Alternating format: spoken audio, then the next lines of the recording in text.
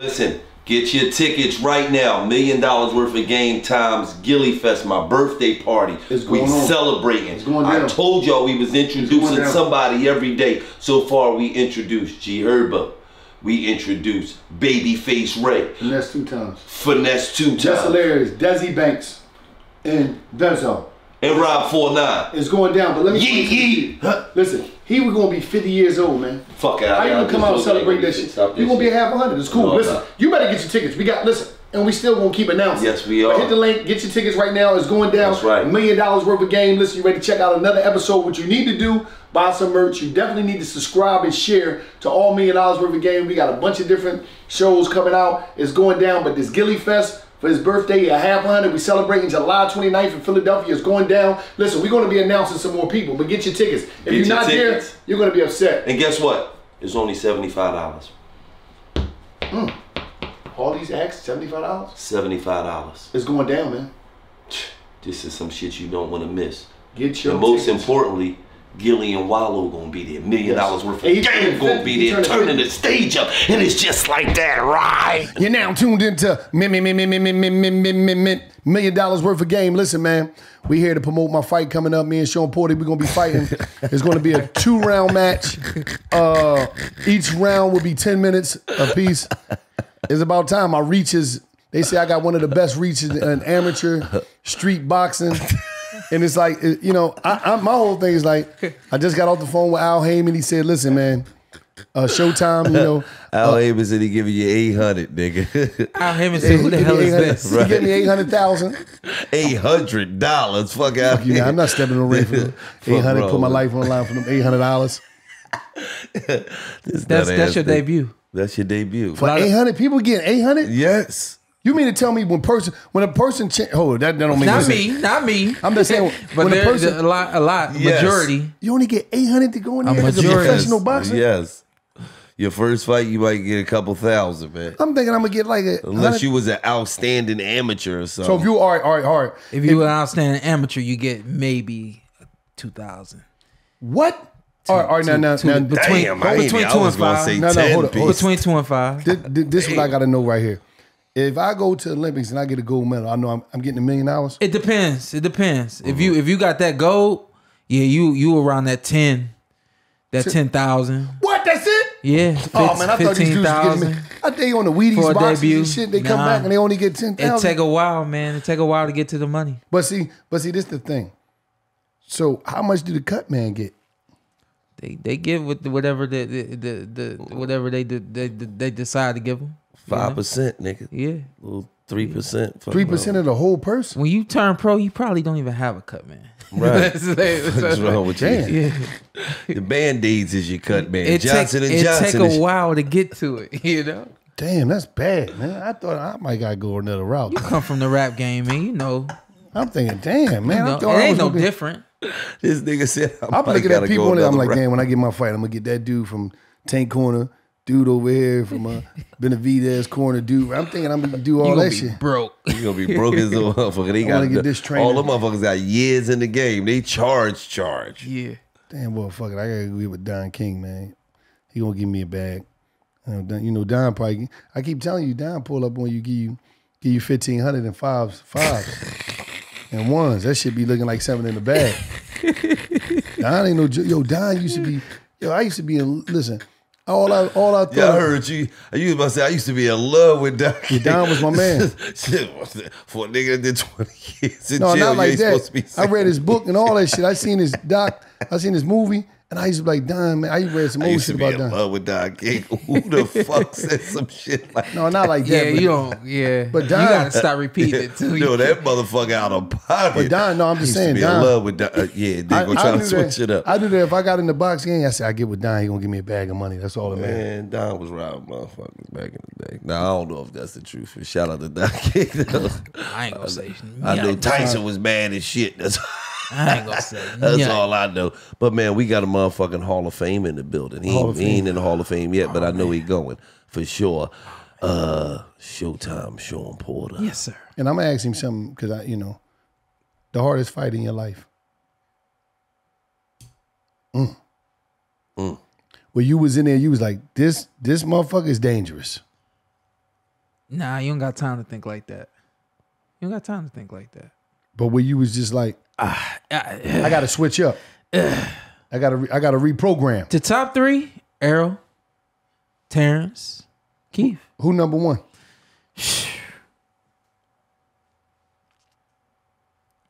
They was all hard nights in their own way. Damn, hard nights. In their own way. You know what I mean? Out of Errol Spence and Terence Crawford, who punched the hardest? Come on, Shawn. Don't. You was in there with both of them. You felt both of that power. And see, who punched the hardest? I'm talking like, yeah. It's hard to say. See, it truly is. That's when you know you asked some good questions. When a motherfucker it's started growling like a rock while like, shit. Yeah, exactly. Like it truly is. It's a hard question to answer because it sounds like a cop out, but when you in the midst of the battle, I can recognize what I got hit with, but I can't reflect on how hurt on that hurting. You know what I mean? And with me doing this, as long as I did it, it became second nature to get hit. You know what I mean? The body shots, those are the ones you feel the most because those have an effect where it's like it lasts a little longer. You know what I mean? And then when you look at the 2 fights that I had with Errol hit me with a punch. I think it was the 11th round, the 10th or the 11th round. What cocked my head back like I've never seen that myself get like that before. Right. You know what I mean? But then Terence hits me at 2 different times in 1 round, and I go down off both punches. You know what I mean? And so I think that both of them have it's not the punch hurting, it's the way it's delivered. Errol has a way of delivering a punch that's so accurate that it will stun you. But then Terence has a way of delivering a punch that is so fast and so out of nowhere that it'll stun you. You know what I mean? So it really, again, like it's hard to say who has the hardest punch. You know what I mean? This episode of $1 Million Worth of Game is brought to you by Body Armor. Let me tell you something. Barstool hydrates with Body Armor. Rides with Team Body Armor. Body Armor is the official hydration partner of Barstool Sports. When you up at the office, you see it everywhere. You see it in refrigerators. You see it stocked everywhere. So soon as the refrigerator's empty, which is very quick. I'm talking about people drink this like 95 South. You feel what I'm saying? It's flying out the refrigerator. But it's stocked everywhere. So as soon as the refrigerator empty, we can fill the refrigerator up. And it's the best hydration, real hydration. With electrolytes, potassium, vitamins, no artificial stuff, no fake ingredients, etc. Sports drink and sports water is all over the office. Anytime you visit Barstool, you understand that Barstool and Body Armor partnership is about to be humongous. I'm talking about it for the next few years. It's taking over. Body Armor, the official hydration partner of Barstool Sports. Top athletes drink it too, like Christian McCaffrey, Donovan Mitchell, Rana Ascuna, Alex Morgan. So tap in. The favorite flavor out right now, strawberry lemonade. I'm just saying. You need to taste that. Fruit punch is pretty good as well. So stay tuned. Get you some Body Armor. It's now on Amazon. Get you some. Right. This episode of $1 Million Worth of Game is brought to you by Proper Wild. Proper Wild is a clean, all-day energy shot designed to boost your energy, your focus, your productivity without any jitters or crash. So I know you used to these, these energy drinks where, you drink them and you're like, you shaking, you feel like you done had some dog food. You like, Nah, this is not that. Proper Wild, no preservatives, no artificial sweeteners, no horrible chemicals, just natural tasting energy shot with clean ingredients that works. While it was off the Proper Wild, he was his energy was right. You know what I mean? I give it to him. His energy was right. He was good. He ain't had no jitters, no shakes, no nothing, no type of kicks back when you're dealing with Proper Wild. Proper Wild is available at a store near you. Check out their store locator and make sure you get you some. Proper Wild. the energy drink. Little shot. No jitters. No crashing. It's proper. Proper wild. Get you some. This episode of $1 Million Worth of Game is brought to you by Molson Coors. We celebrate life's biggest moments with champagne. But everyday achievements deserve to be celebrated too. Whether it's closing out your to-do list, getting somewhere on time, or just making it through another hard day. So the next time you accomplish something within your everyday life, make sure you celebrate it with Miller High Life. The champagne of beers, because that's what living a high life is all about. Welcome to the high life. Living a high life means you appreciate quality and timeless classics. You believe the best part of life are not rare, but yet hard to achieve. You celebrate achievements with your everyday champagne of beers, Coors, like people have done for generations. So welcome to the high life. Go to Miller High Life /millions to find Miller High Life near you. Celebrate responsibly. 2023 Miller Brewing Company, Milwaukee, Wisconsin. 2023 Miller Brewing Company, Milwaukee, Wisconsin. Right. This episode of $1 Million Worth of Game is brought to you by ZipRecruiter. Attracting top talent when hiring is hard, and with the current labor market conditions, it's harder than ever. But ZipRecruiter is ready to tackle your recruiting challenges. ZipRecruiter knows how tough it is right now, but they've figured out solutions for your problems you're facing. See for yourself. Right now, you can try ZipRecruiter for free at ZipRecruiter.com/game. So you can use ZipRecruiter right now for free at ZipRecruiter.com/game. Need to hire ASAP? ZipRecruiter smart technology finds great matches for your jobs sooner than later. To reach more of the right people, ZipRecruiter posts your job to 100+ job sites. Want first dibs on talent? ZipRecruiter lets you invite the most qualified people to apply to your job. ZipRecruiter's pricing is straightforward, no surprise costs or none of that. Team up with hiring partners who understand what you need. ZipRecruiter. 4 out of 5 employees who post on ZipRecruiter go to qualified candidate within the first day. Again, within the first day. Just go to exclusive web address to try ZipRecruiter for free. ZipRecruiter.com/game. Again, ZipRecruiter.com/game. GAME. ZipRecruiter, the smartest way to hire. Hire the right people. ZipRecruiter. Right. Because this is the biggest fight of 2023, maybe. No. This is the biggest fight of the last decade. 2 decades. Damn. Yeah, 2-ish. This is bigger than Floyd and Pacquiao. I think so. Not like from a standpoint of the promotion, right, and how much money this fight's gonna. It's no comparison in that, right, from that standpoint. Right.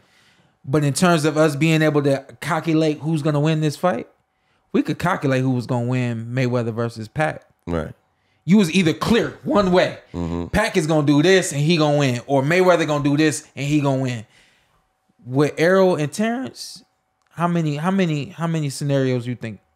I mean, it's a bunch of scenarios could happen, and they are realistic, right? Absolutely.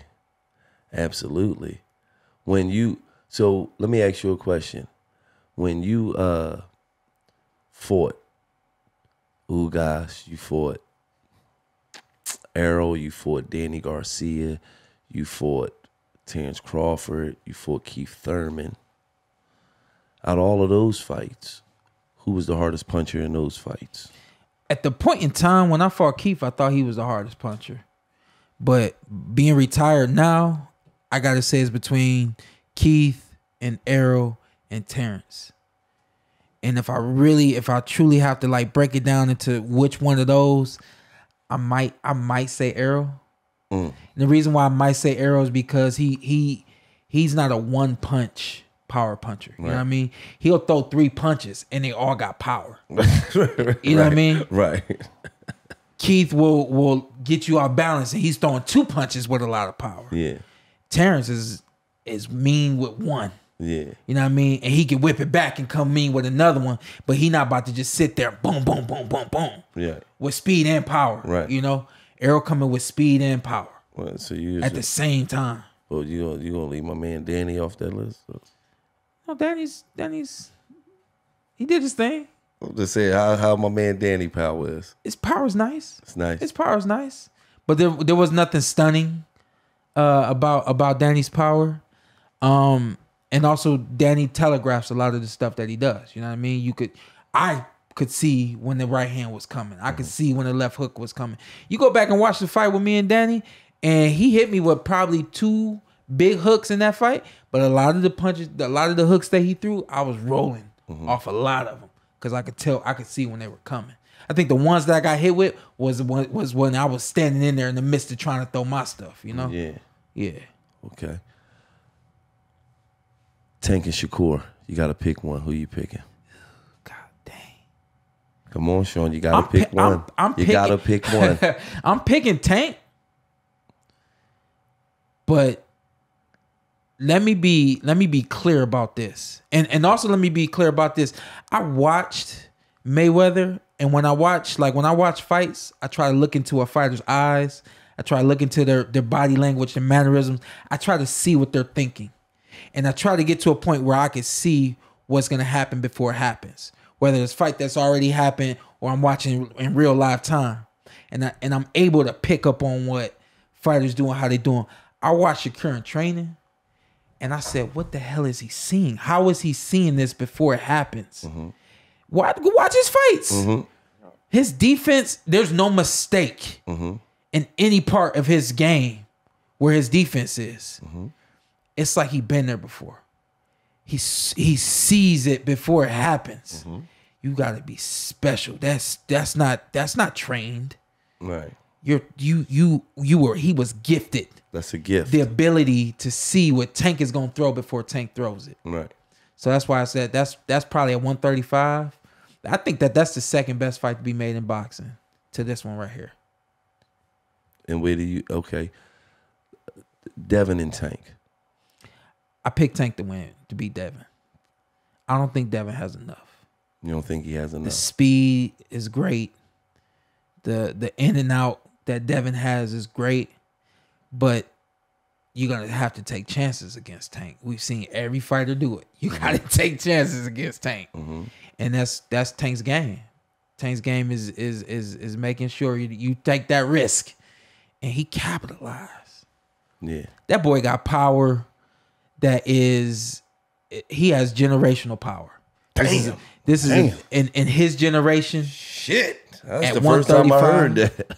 You're welcome. Thank you. Push a button for me or something. No, I ain't got them sounds. I don't need those sounds. But he has damn generational power. Explain that. He punch your fucking kids out you. Damn. So the baby's gonna feel this shit. When they born, they gonna come out. They feel that shit. That wasn't what I meant at first, but that's clean. So right this shit there. is gonna keep happening for you. Right. That motherfucker ain't gonna be living no more. That's wow. But he has generational power. Who else have we seen with this kind of power at 135 in the last decade? Nobody. The last 2 decades. Nobody. And then you keep counting. That makes him a generational. He has generational power. That means that what he's bringing to the ring on fight night, you can't prepare for. You ain't seen it before. And let's be real, are we going to see it after Tank? When Tank leaves 135, when Tank is out of 130, we going to see anybody else at 130, 135 with that kind of power? No, probably We've not. seen Rolly has power, but Rolly ain't got the kind of delivery that Tank got. Which means a lot of the stuff that Rolly throws is going to miss before that big one land. Now, but let me ask you a question. You know, when you talk about Tank, you talking about Devin, you talking about Shakur.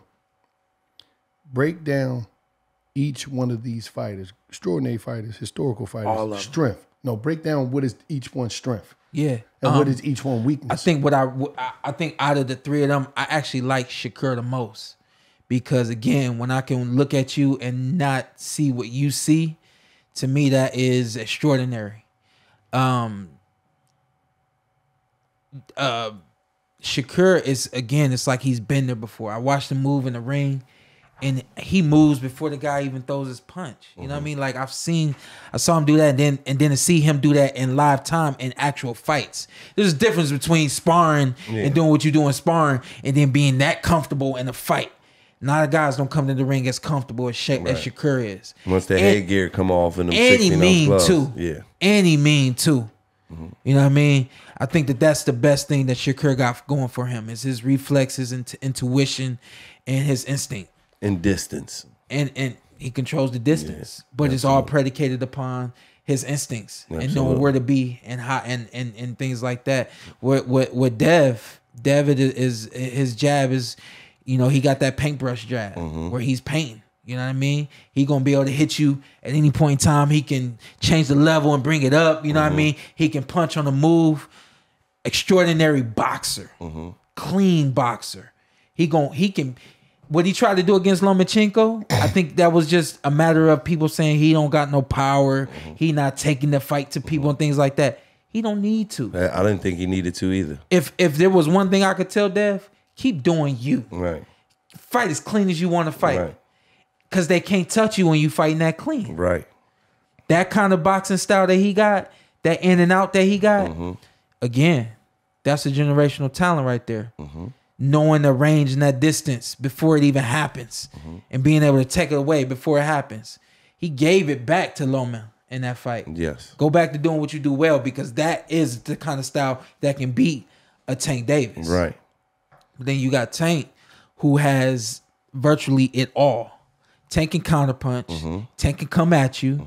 Tank can wear the punches on the gloves. He can wear them on his head, on his body. He can take some to give it. You know what I mean? Again, knowing range and distance, he's masterful at that. Took it away from Ryan after the first round. Took a couple of rounds for Rolly, but then took it away from Rolly. Like every single fight. You know what I mean? We got 3 guys right there that grew up in this sport, understand exactly who they are in this sport, has mastered their craft. That's 3 elite fights right there. That's a round robin right there. We need Tank and Dev. Winner, Dev, and Shakur. It don't matter who the winner. Shakur and Tank. It don't matter who the winner is. Right. We need that round robin right there. Right. But do you think it's too early for that? I think it's we're approaching the time. The reason I say too early because it's about too, money. This shit is about money. This is a money game. If anybody is too early, I think for any one of them, I think it's too early.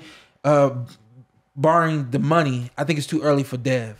I think Dev still got some growing to do, got some maturing to do, and he can mature into some power. Of course, we know he on his way out of 135, so it's kind of a now or never situation for Dev. But with Shakur, you're right. I think he needs to increase his audience a little bit more. But Tank is right there. In his for me, palm. I think it's too early for Shakur and Dev to fight. I think for Tank and either one of them. Tank gonna bring. He gonna fill it up. It's gonna make sense for Tank and either one of them. But for Shakur and Dev to fight right now, I feel like the only person that win is the promoters and the networks. They're robbing themselves, right, by fighting each other. Absolutely, right now. because break that down. Because okay, you got to look at it like this. Everybody wanted this fight between Errol, Spence, and Terence Bud Crawford 2-3 years ago. And one thing people love to do is they love to act like they don't want some shit no more that they really know they want. You feel me? You know what? Fuck it. I don't even want to see that fight no more because nigga, it's happening. Oh shit, it's going down. They probably rumbling. You got to get motherfuckers to that point. Yeah. You feel what I'm saying? To where as though motherfuckers act like they don't even want to see this shit no more because that's how long it took for this shit to happen. You can't just give people shit when they want it. Yeah. When they want it. This is a business. And right now, if Shakur and Dev fight, we talking about $3, $4, $5, $6, whatever $1 million for them. When if they fight in 2 years, we could be talking about 25, 30, 35, $40 million for them. So that's the difference. Whereas though, in a lot of times too with these youngins, they be more concerned about proving themselves instead of getting the business right. You're a professional fighter. You don't have nothing to fucking prove. None of y'all is scared to fight no fucking body. That's what y'all been doing your whole life. I hope they're listening. But you got to get the money. If I'm going to go in there and I'm going to risk my O fighting another motherfucker that I know is a BMF, he a bad motherfucker too, just like me, it got to be some fucking money involved. Yeah.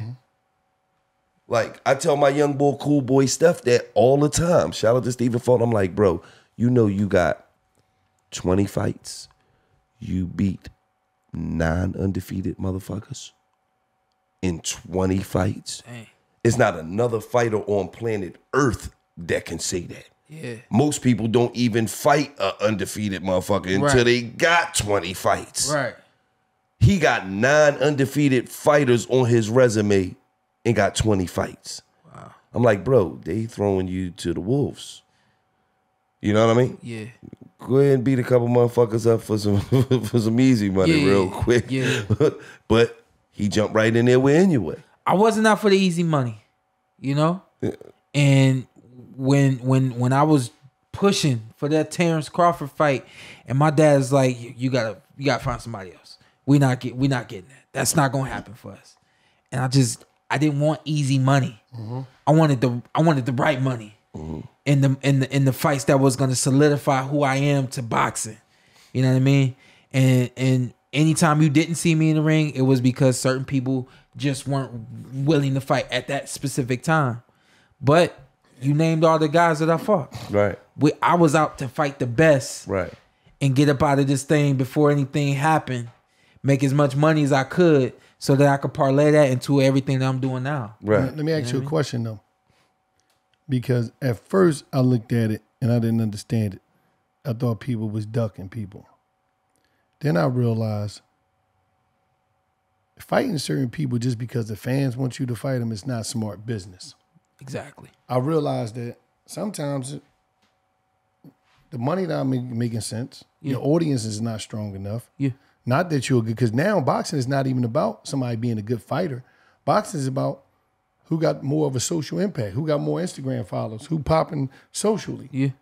You know, in order to say, you know what, this person is popping so much that he's going to get this many pay-per-view buys. We don't know what was going through the minds of everybody over there at Top Rank, but for so long, people been saying, oh yeah, Terence ain't never fought nobody. Terence ain't fought nobody. And I kept saying that he's fighting whoever they put in front of him. Yeah. Y'all don't understand the business. Right. I didn't understand the business in terms of how Top Rank chose to move Terence, but it ain't Terence's fault that he didn't fight this guy or that guy. Right.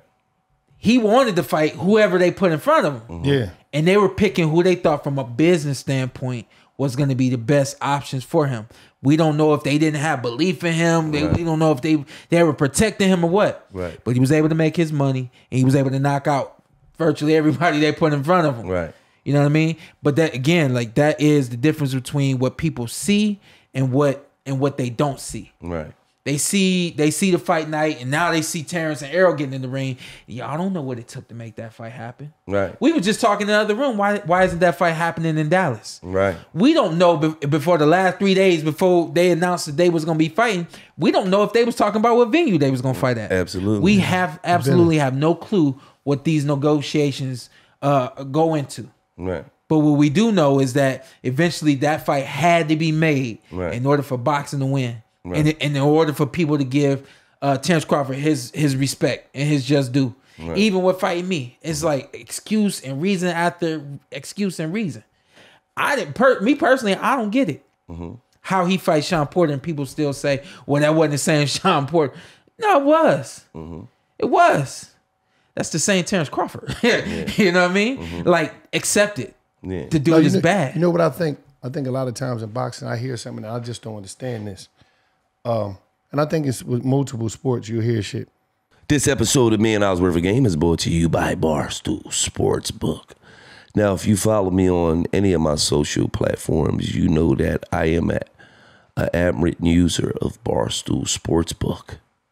You see, sometimes you guys beg me for my parlays, for my picks for the day. You know, I'm going a little slower right now because I'm not really a heavy baseball gambler.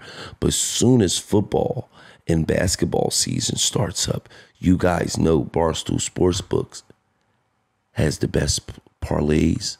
You could even Big Cat gives you some tips.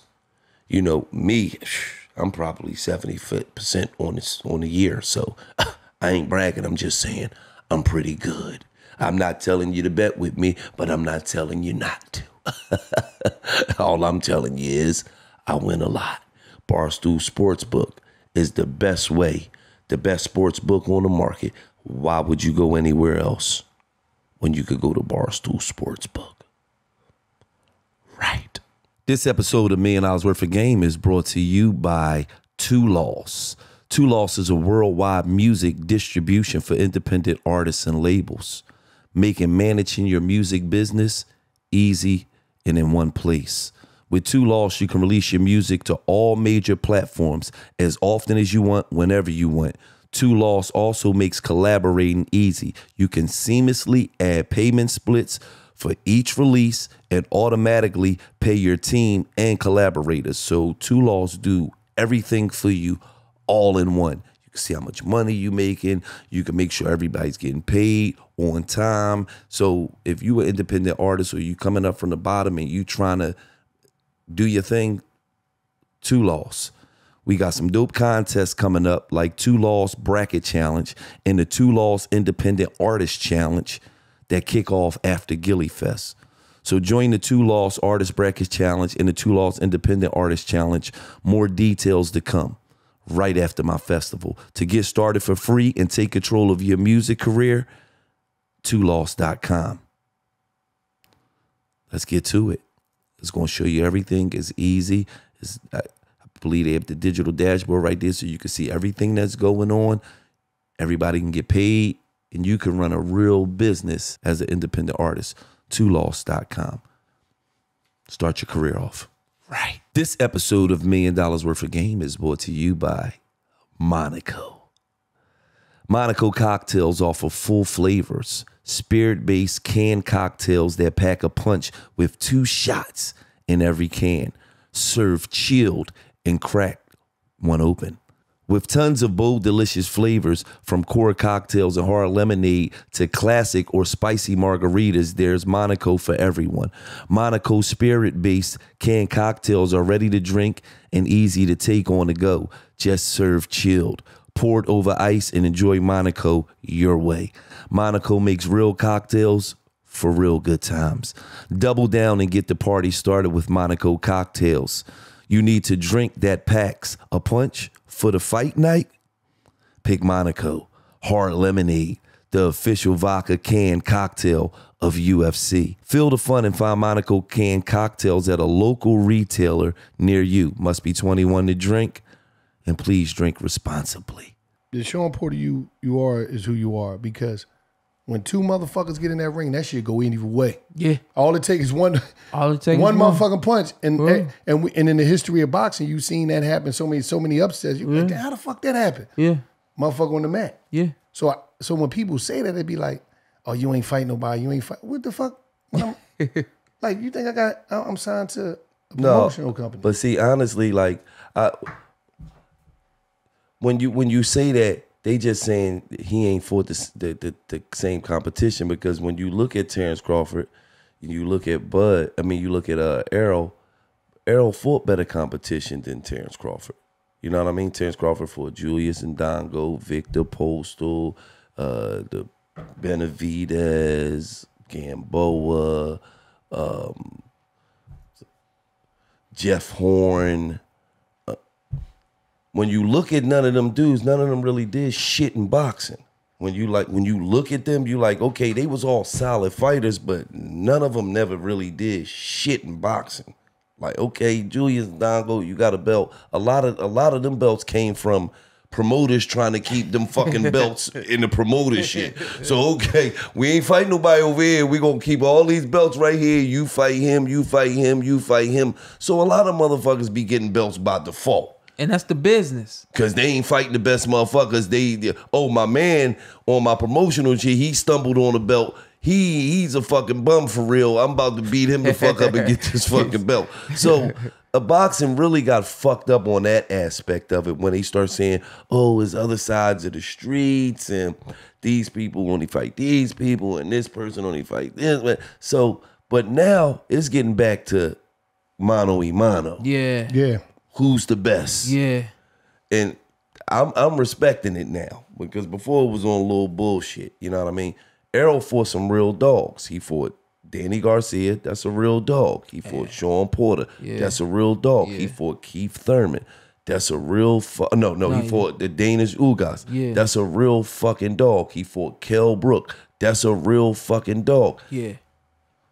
Granted, Terence did fight Shawn Porter and Kell Brook, but he fought him a little later in life after he'd been through some wars. Yeah.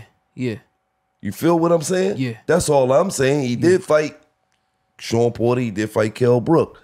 But Kell Brook had both his eye sockets broke, fucking punched out or something like. So, and they're not taking nothing away from Bud because he just went there and did what he had to do. Exactly. That's the hard part. The hard part is being able to determine when you talk about the level of opposition. Right. You know what I mean? Like even sitting here listening to you, like I forgot about Ndongo and all those other guys that he fought.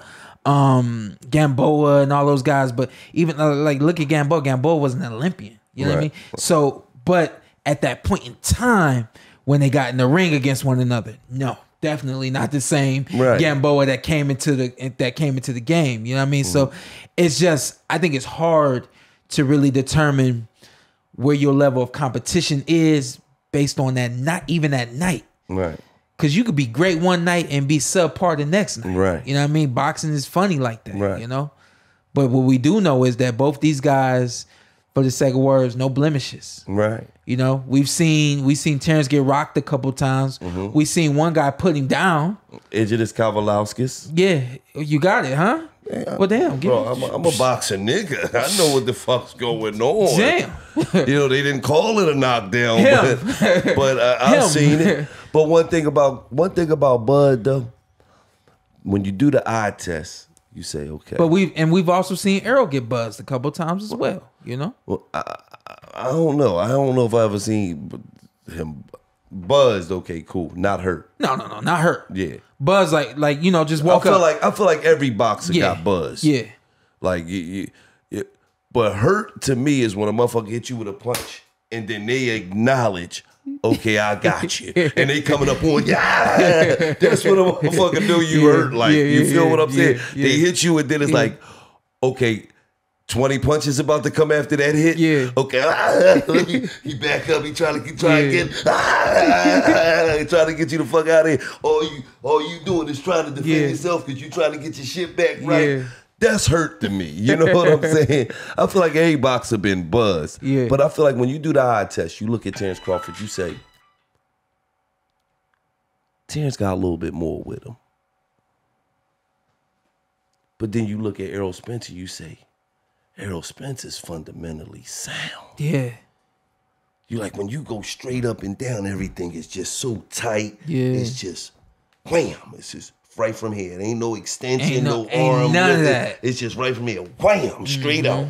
Wham, wham, wham. It's just, and then you say, what's going to be? Is the dynamics going to beat the fundamentally sound? Right. Or is the fundamentally sound going to beat the dynamics? Right. You got a multi-dimensional athlete in the ring in Terence Crawford against a very good athlete in the craft of boxing in Errol Spence. You know what I mean? And I think that is the most interesting thing because what I found with Errol, I kept Errol off balance and I kept him guessing. You know what I mean? I never became predictable with Errol. And I think it forced Errol to kind of come out of his pocket to come to try to kind of, you know, tame me for the sake of words, you know? But then with Terence, it's like the rhythm is a little different. The cadence is a little different. 5 times Errol get rocked.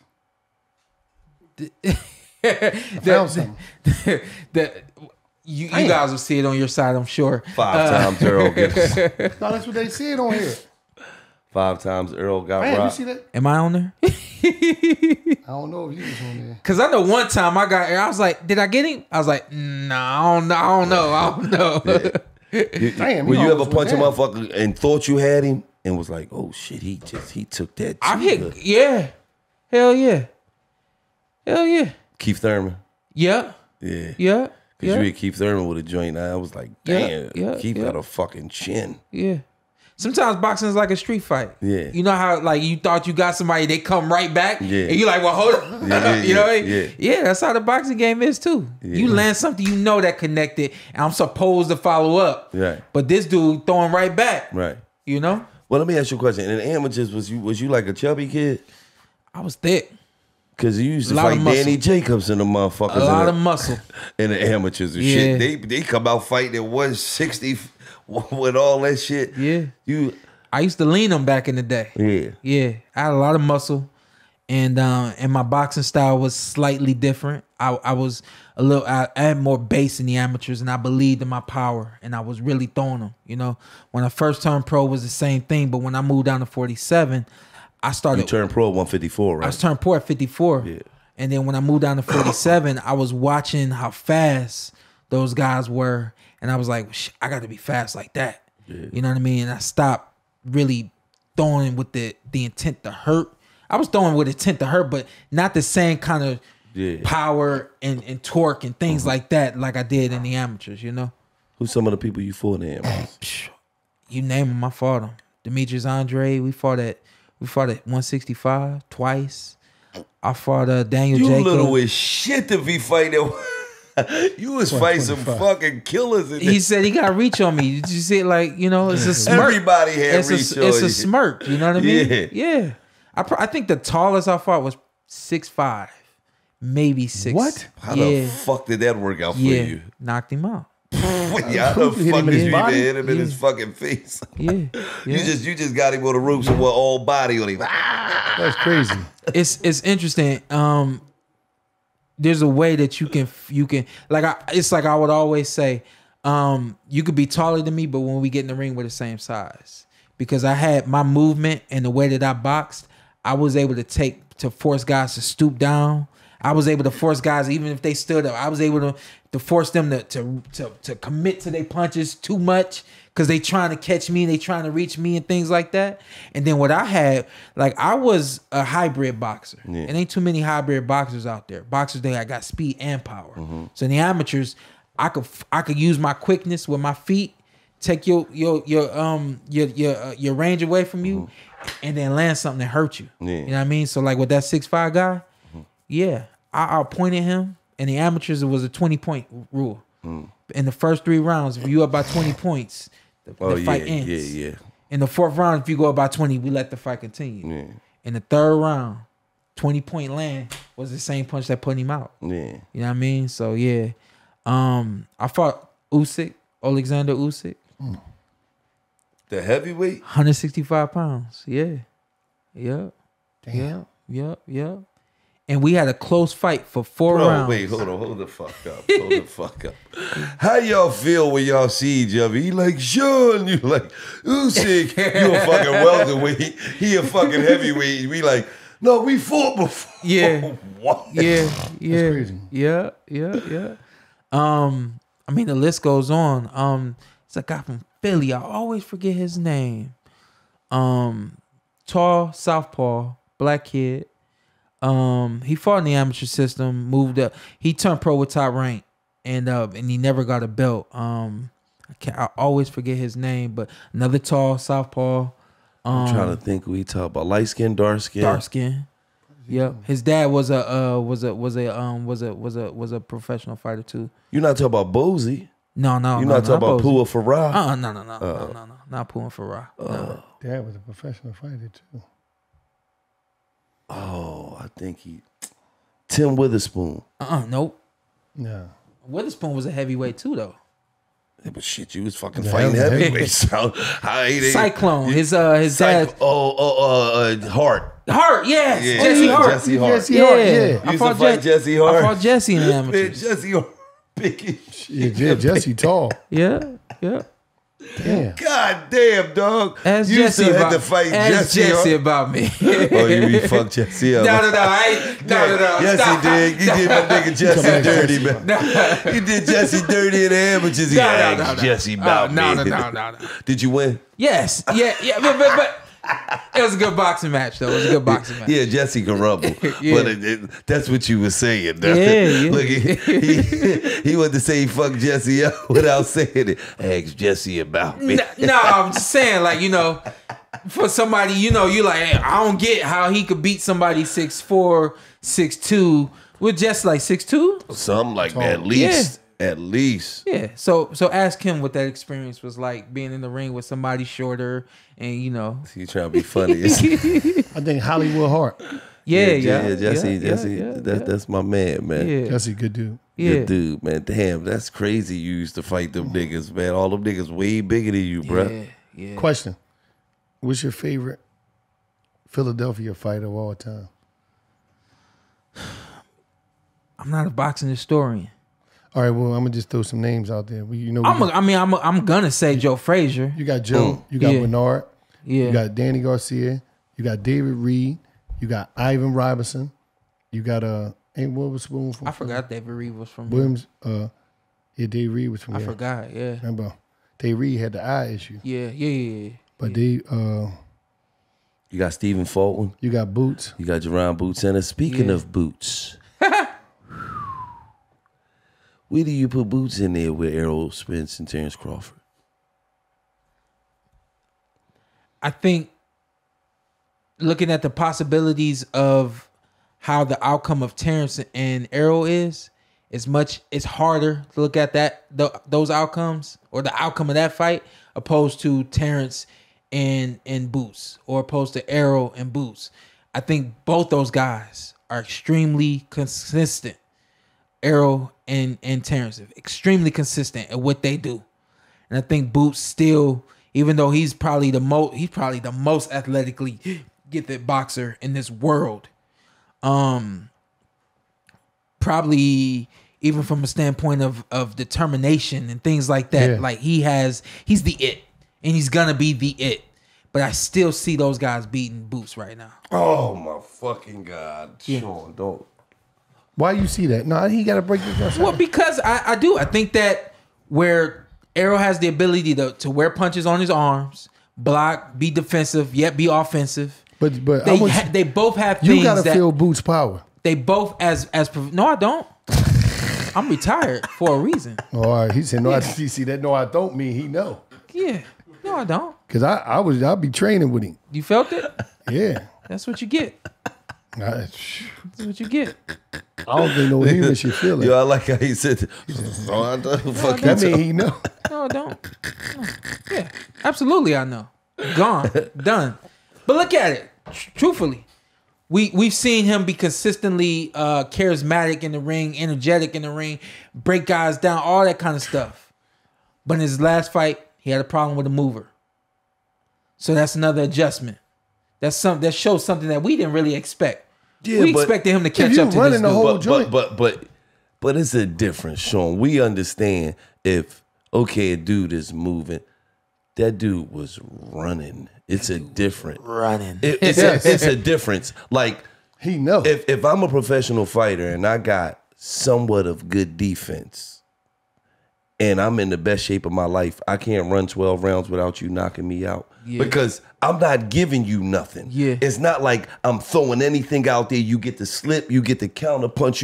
No, I'm just running up on you and I'm just bam, bam, bam, and then you run to this side of the ring, and then you and then you run to this side. You're not giving me nothing. Well, all I'm saying is that whatever adjustments that could have been made, I really, again, to your point, I didn't see any adjustments that could be made. Me either. Because if he went into the center of the ring and said, come here and fight me, that dude wasn't going to the center of the ring to fight him. And one thing, when I was watching the fight, shout out to Jared Hurd, because Jared Hurd was sitting behind me, and we watching the fight, and Jared Hurd said, this dude ain't giving him nothing, man. He not fighting. Yeah. This the worst kind of fight because he not fighting. Yeah. He just trying to survive. His whole motive was to survive. I'm not, he knocked everybody out. I'm not getting knocked out. I'm surviving. But to my point, somebody moving like that, apparently that was something he had never seen before, or they just cutting off the ring and putting so much pressure on him that the referee come in and say, all right, that's enough. That's the only adjustment that could have been made. Right. You cut the ring off even more than you already was. And let's keep it real. A lot of punches were swung and missed by him. Yeah. You got a great mover. Yeah. This dude was a rabbit moving the whole night. 100%. Right. But do something to make this ref get this dude up on the ropes, rough him up, do something. My point is, whatever adjustment that could have been made, I didn't see that adjustment. Right. To cut off the ring and apply so much pressure to this guy. And again, what you have not seen that before. Right. You have not seen Errol before. Somebody that's gonna walk you down and block and things like that. You have not seen a Crawford, somebody that's gonna switch and move and be offensive and defensive and control the range. Those guys are very consistent at what they do well. I wouldn't advise Errol to attempt to walk Boots down. That's gonna be a dark alley. Ooh, I wouldn't advise. I believe it. He's not gonna walk him down. I believe it. Not Boots. Do you think they punch hard as Boots? I can't imagine they don't. What? Boots is a natural 147-pound fighter. Errol's a fighter coming down every single fight. He's a natural 147-pound fighter. Terence now is a natural 147. He's come up. Mm-hmm. You know what I mean? And they're grown men. He's still growing into the power and things like that. He may have his grown man power, but I'm sure he got some steps to take. You know what I mean? All right. So after this fight, whoever wins, we don't see Terence versus Boots. We don't see Errol versus Boots. It's never gonna happen. I don't think that fight ever happens. Why? Well, you never got Keith Thurman versus Mayweather. You never got Shawn Porter versus Pacquiao. You know, those guys were just on another level from us. And even though we were calling their names and say, yeah, we'll fight them and we're trying to establish ourselves and things like that, that's where Boots is. Within the boxing world, he's practically established at this point. Mm-hmm. But from a standpoint of who you bring into the stadium and how much what's your base, your purse minimum, mm-hmm. He don't got the same purse minimum as those guys. Right. And he's still another year away from that kind of purse minimum. Mm-hmm. In another year, those guys will be up at 154, and he'll be chasing them at 54. Mm-hmm. You know, I don't think we ever see Terence or Errol get in the ring with Boots. Mm. I don't think that's the business. You know what I mean? I don't think it either, but I don't know if it's about business or not. I ain't mad at that. I'm just saying. I ain't mad at that. Young boy, I love Errol, and that's my nigga. But you know, I knew Boots since he was 12 years old, shit like that. So that's nephew. You know, what I mean? Different. Now, you know when he's like you know when motherfuckers gonna see how different he is? July 8th, when he get this nigga Roman Villa out of here in 4 rounds. You promoting the next fight? I'm just saying. I'm just saying. July 8th, that's when I just found out that's when he fight. He fought the guy that just dusted Rashidi Ellis off. Yeah. I saw that. Watch how easy this is. Yeah. He's not gonna run for 12 because he's rounds. not gonna. He gonna stand there and rumble. Yeah. He gonna get put out. See, this is what I don't like about boxing. How can I fight a man that didn't throw no punches? I win every round and get criticized. But boxing, it just don't make no fucking sense, man. Boxing do not make no sense. Sometimes. No, I'm just saying the media. I was trying to use it as an analogy. Not necessarily you. I'm saying the media. You look at the YouTube joints. All of a sudden, he ain't ready for this person. He ain't ready. Wait, he just won every second of every round when the motherfucker threw 40 punches the whole fight. Yeah. And then the motherfucker came there and give you nothing to work with. He just said, I'm just not getting knocked out. That's my only goal. My only goal in this fight is to get a check and not get knocked the fuck out. Yeah. This man won every second of every round and motherfucker said, he ain't ready. Wait, hold on. He had another professional fighter who was ranked number 4 in the division who came in. As soon as he felt a motherfucker punch missed him, he felt the air on that motherfucker. Said, "Oh, what the fuck's going on?" Oh no. I think the fight we get now is the fight we should have saw last time. Yeah. And you gonna get? I think stylistically, it would have made more sense for. But Rashidi Ellis was talking shit. He wanted to fight. But if you look at that kid who Boots fought, he never fought like that. I said the same thing. He's from here with it. Did not know that he was gonna come to the ring and do that. Now you fight Boots and you talk about. Wallow will tell you after the fight, the referee is sitting right here in front of me because we in the front row. He letting the people come. He said, "Yo, Gilly, can I get a picture with you?" So I said, "Yeah." I said, "Man, why you let that man come in and steal that money like that?" Man ran the whole fight. The ref said, that man was in the best shape I ever seen anybody in the last 20 years. On everything I love. The ref said, man, that man was in. He said because when he got to about the 7th, 8th round, I was like, he gonna slow down. Yeah. He said he didn't slow down. Yeah. Wow. So did you watch him before the fight or after the fight? No, I had to go back and watch. I had to go back and watch too. Before, like, this how the nigga fight. Then I'm like, no, he's actually rumbling. Yeah. So that just let me know, okay, Boots really that bull, man. Yeah. He really, when you feel it. See, one thing's for sure, two things for certain. There's one thing Boots always say. Everybody talk that shit till I touch him, Gilly. Ooh. Then when I touch him, it's a whole different ball game. Ooh. Once I touch him, everybody think it. Once I touch him, it's a whole different ball game. Yeah. I talked to him and his dad. And he was real short with me. He didn't like some of the things I said on my podcast. What you say about it? Oh yeah, you did say some crazy keep it real, shit. Man. You said some crazy shit about What'd he Boots. say? I can't remember. Hold on. Let me think. Well, tell him where you heard it, first of all. Tell him where you heard it. Porter Way podcast. He don't know. That's the Porter Way podcast. Make sure y'all tune into it because you actually got some good shit going on over there. Thank you, man. Porter Way podcast. That's what where I heard he say? it. But I can't fucking remember. This was a while ago. This is what I said. Damn it. And we gonna open this up again. Come on, let's open this can of worms. And they was mad about it. I said, I'm tired of people, everybody walking up to me saying Boots washes everybody. I said, as a competitor, I can't get with that kind of conversation. I don't connect with that kind of conversation. I'm too competitive to look at another fighter and say, oh, you wash everybody. I said, let him get in the ring with some of these guys and stop saying he just washes everybody. Let him fight Terence. Let him fight Errol. Let him fight some of these other guys out here. Let him fight Danny Garcia and some of these other guys out here that everybody says, oh, he washes this guy. He washes. Let's see it. Let's see it. He's great. I give you that. You're great. You're on a Roy Jones level where there probably ain't nobody that's gonna stop you until you stay in there too long and you start stopping yourself. Mm-hmm. That's the level that he's on. But at the same time, I don't like that people just say, yo, he's gonna watch that guy, he gonna watch this guy. Like, yo, let's let it happen. He told him to come out of retirement. Boots told him to come out of retirement. I told him no. I love it. At the end of the day, you are here to entertain me. Man, because at the end of the day, you are here to entertain me. Yeah. I'm a civilian now. Yeah. I ain't got to worry about getting in the ring with nobody or getting prepared for nothing. Anytime you want to come out retire, I'm here for you. I know you is. So I might come spar with you, but that's about it. I love this nigga though.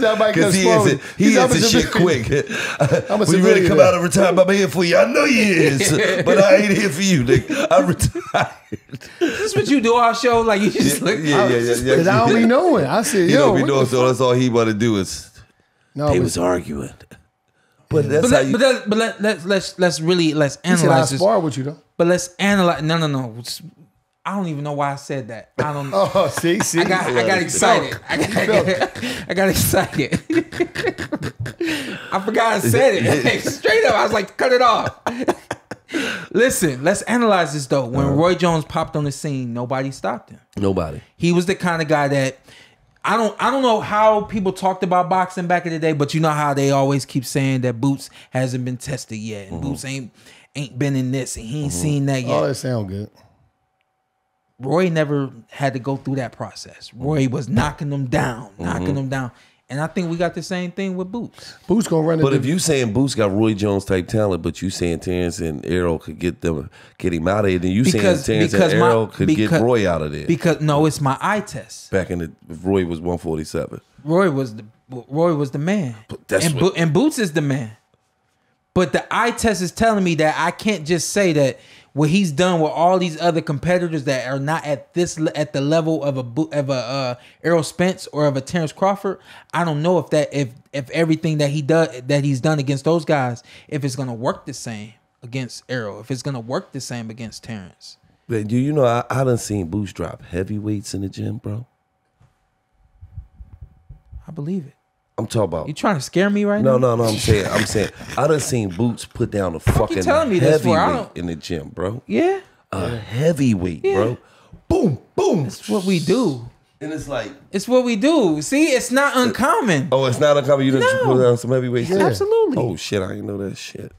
I started sparring with pros when I was 14 years old. So not taking nothing away from Boots, but that's the same thing. When you're at a certain level, you can't just spar with anybody. Now it has to be pros. Right, absolutely. And it's got to be durable pros. Right. It can't be pros at your weight class because you too good for pros at your weight class. So now you fighting professional heavyweights. Right. I get it. Right. One thing about Boots, though, ever since Boots was a kid, he always had a bad name for he couldn't get no work. Because he was too much. Because he'd kill you in there. Yeah. He don't give a fuck. I don't know why I said I was going to spar him. He only got 4 fights. Boots be over there like this. No, it's cool. Hold on. No. Boots, shut up. No. Boots don't give a fuck. Boots, you step on that other side of that fucking ring with Boots if you want. He don't give a fuck you green, pink, orange, blue. He gonna beat you black and blue in that motherfucker. Boots can't get no fucking sparring, man. Man, listen, man. I done had a lot of fighters be like, man, we got off on Shawn. We got him. Well, you weren't on my level, so I was just trying to take it easy, and the shit backfired over me. Right. No, see, you in there working on your jab. Ain't no such thing with that shit with Boots. But Boots, all Boots see is motherfucking green. You know what I'm saying? Be like this. I got somebody to spar with me. All right. This shit gonna go a minute and 30 seconds. Bop, bop, you watching spar? What? Yeah. He dangerous. Bro. He dangerous, right? Bro, Boots' last camp. Yeah. No fighter want more than 4 rounds with him. Yeah. No fighter. Man. They had the kids keep rotating. All right, he got 4 rounds. Send him to the hospital. Come on, bring him in. He got 4 rounds. Stretcher. Come on. Send him to the hospital. Send him to the morgue. He's dead. You know what's gonna be his Achilles heel? What? As a fighter, he loves doing this so much. Oh my God. That he don't take no rest. No, he live, eat, and shit boxing, bro. And the last thing, that's what I told him when I had him on my show. I said, yo, make sure you're getting rest. Bro, he live, eat, and shit boxing, bro. Yeah. He do not play this shit. But guess what? LeBron James is one of the greatest ever. Mm-hmm. And he loves the sport. Mm-hmm. Has probably done this 5 more years than he'd even need to do it. And he gonna keep going. Mm-hmm. But he still get his rest. He still get his recovery. Mm-hmm. He's still making sure his nutrition is right and all that kind of stuff. Mm-hmm. Those are the small nuances that, again, along the way, you need to learn these things before you start getting in the ring with the Errol or a Terence. You need to start learning how to get rest through the week. Mm-hmm. Get as much recovery as you do the work. Mm-hmm. You know what I mean? So it's like little small things. I think that's one thing that really could show up for Boots. Yeah. And I could be wrong. Yeah. He could be somebody that just don't need rest. Right. You know what I mean? Right. All he need to do is get in the ring with one of them and they feel that power. Yeah. And we're gonna see if they got track sneaks. And I love his demeanor too. Yes. What does he say? He's not a tough kid. He's not none of that. I just box, man. And what did you say he says? Everybody says that until they get in the ring. Until they feel my power. Feel that power. That's why you said I don't want to feel that shit. Yeah. Till I touch. Everybody say that, Gilly. Till I touch him. Till I touch Errol said out. Mean. Listen. Till I touch him. Mean. Everybody say. Shawn said I don't want to till I touch him. Mean. As soon as I touch him, like, see, for me, I just believe in that kid because when you got that much talent, first of all, his dad is known in the city of Philadelphia for being the best defensive trainer from the city of Philadelphia.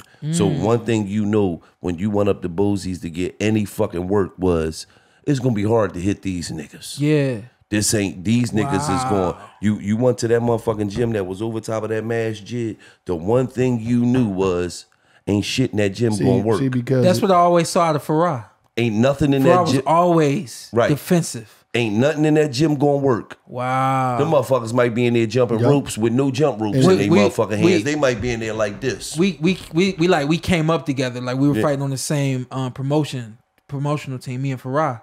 And me and my dad, we looked at and said, yo, Farah's good. He a little too defensive. He need to let his hands go a little bit more. Now you got Boots.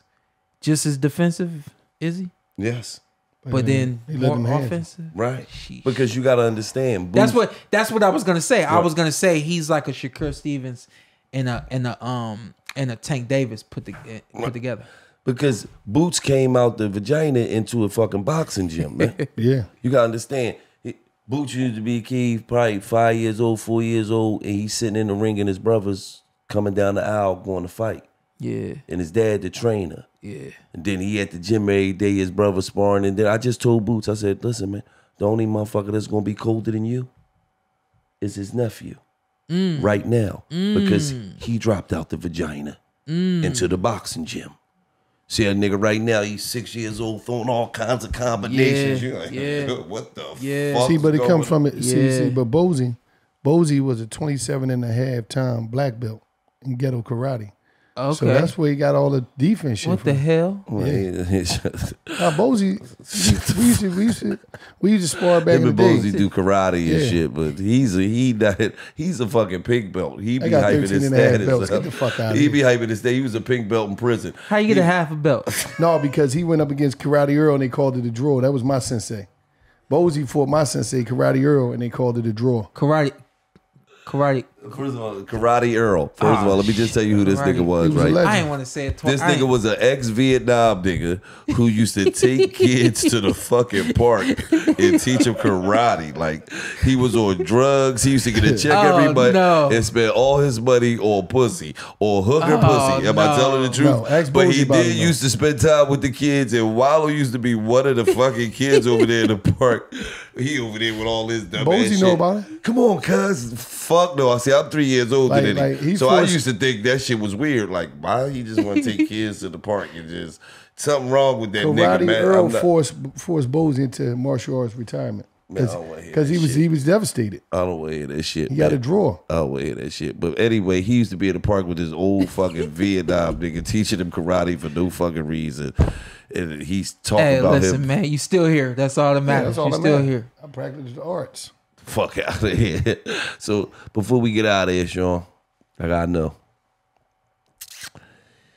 They give you $100 million, but you gotta bet it on the fight. Sheesh. You gotta put it on Errol, Spencer, Terence, Crawford. Who's you dropping that $100 million on? And why? Come on, man. You gotta do it. When you look at Terence Crawford, and for me, I go beyond the fact that he fights from the left hand and fights from the right hand, and you know, I go beyond that. He's still one of the most versatile fighters in the ring. And he's adaptable, you know, and that I would believe in a little bit more. And it's like I said, like this is consistency versus consistency, and this is what we know about life. If you're consistent at what you do every single day, you're gonna be successful. These guys, you got one guy very consistent at adapting, and another guy very consistent at being controlling. You know what I mean? But then you got another guy, this same guy that's adaptable, he like to be in control. So I'm going to adapt when I'm ready to adapt. You know what I mean? Like, I think it's a masterful fight. It's a fight that I think the world needs to be seeing. I think that the numbers should be like the numbers of Errol, of Ryan Garcia and Tank Davis. I hope that they are, because you're going to see what boxing is in this fight. I would put that $100 million on Terence. Damn. We usually pick the same. We're not picking the same on this one, huh? I mean, I don't know, man. Anybody could win, man. Terence is a bad motherfucker. Errol is a bad. Then why the hell you make me pick? Because you are a guest. Now, before we get out of here, I got to ask you a question. Top 5 boxers now, top 5 boxers yesterday. Sheesh. Now, I think now is probably a little easier. Might be able to do both. No order, no specific order, But Tank. I'm gonna go Tank, Errol, Terence, Shakur. He don't have the profile yet, but he's and I'm gonna go ahead and go with Boots too. Them two guys right there, that with who they are right now as fighters, their profiles don't reflect who they are right now. They're gonna be Hall of Famers. They're gonna be everything, and you see it now. They just haven't had the right fight at the right time to really put them in that elite status, for the sake of words. But both those guys, Boots and Shakur, I think those are two guys that we can bet that they're gonna be unbelievable, phenomenal boxers until they done. On the other side of that, Marvelous Marvin Hagler is my number one. Muhammad Ali, for the things he did in the ring and out of the ring, I think that is just next level. Again, once in a lifetime generation type situation right there. Mike Tyson, I think again, like starting to learn Mike after the game gave me more respect for who he was in the ring. You know what I mean? Floyd. We're never gonna see another fighter have one style in the beginning of their career and a completely different style at the end of their career. We'll never see that. We'll see fighters do different things in the ring, but he went from being electrifying, power punching, aggressive, fast, all that, to being defensive. You can't touch me, and I'm gonna touch you when I'm ready to touch you. Right. We'll never see anybody change their style again the way that Floyd was able to do that. What's that? 3? 4. That's 4. One more. Roy. That's a good choice. Roy was a bad motherfucker. Roy was an athlete wrapped up in a boxer's body. God. Roy started losing to, he started doing videos and songs and shit. He was rapping. So y'all must have forgot his lights went out. Roy, you must have forgot to go to the fucking gym. Oh man, I can't laugh at that. Can't laugh at that. Let me say, Roy got his money, man. Like, can't laugh at that. Roy got his money. Roy know goddamn well Roy ain't start losing to the video vixens came into play. Motherfucking video, he started hanging with Lil Jon and all them niggas. Oh no. They cut Roy electricity right off. That's messed up, man. Roy my guy, man. Yeah, I could tell. Come on, man. We gotta learn we gotta keep reality. Yeah, like, some realities don't need to be said. No, though, come on, you know damn well Roy ain't start losing until he start rapping. We know. We ain't gotta talk about it out loud. I can't co-sign this, man. All right, well, we know we gonna co-sign the Porterway podcast. Make sure y'all like, comment, subscribe. He doing this thing, y'all. As y'all know, he is very well versed. We're gonna do a charity match. Me and him, Vegas. Trying to get somebody to sponsor. Anybody want to sponsor? Listen, a charity match. We're doing it in Vegas. One of the big hotels gonna sponsor it. Listen, man. When this fight happening? June 29th? Oh no! Or excuse me, July 29th. Yeah. Errol and Terence. Yeah, they put y'all on the undercard. No. We're not gonna be on the undercard. We're gonna be the night before. We All right. Yeah, we the appetizer. Look, let me just tell you this. I got gear for you. I don't need no gear. I got a gym for you. I got the ring for you. I don't need none Let of me that. just tell you something. You see how we talk about Boots and all of he retired. For you, he will came get out. there. What for that money? Absolutely. He'd be right on your ass. Absolutely. He think I'm free money. That's no, why. we just gonna record it. I don't need to get paid for that. Yeah, I don't need to get paid for that. Damn, he just gonna go viral. Yeah, we just gonna record that. He too wild the fuck. Yeah. And when it's done, you can say, "I thought it had to reach." No, listen, and then fade out of the camera. That's all. I thought it had to reach, and then fade out. So of the did the camera. 6'5" nigga that he broke down like a goddamn motorbike as an amateur. He thought he had to reach too. Yeah. This motherfucker fight niggas 6'5" and shit. He like 5'7", 5'8", breaking shit down. But listen, Porterway Podcast. Make sure y'all like, comment, subscribe. Check that thing out, man. He's very well versed in the conversations that he's giving out, and he's very opinionated too. And he says a lot of shit people don't like, but you gotta respect it because it's coming from somebody who really was in the ring and really did his thing. Hall of Famer. Yes, sir. Thank you, man. Yeah, I mean, Showtime, Shawn Porter, man. Appreciate you for stopping through, brother. Yeah, appreciate you, big guy. Yes, sir. The Porterway Podcast. Check it out, baby. Right, and it's just like that. Right.